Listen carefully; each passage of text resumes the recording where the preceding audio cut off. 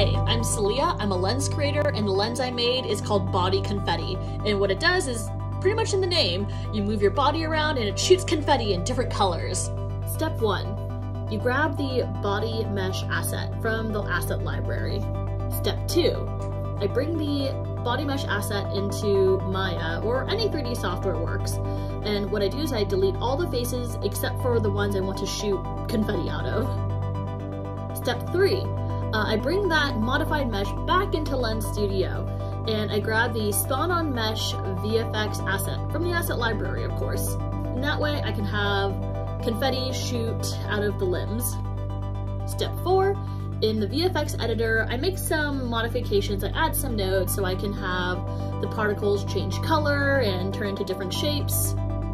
Step 5 is I test. I test on my phone, I test it on my friends, and it's a great time.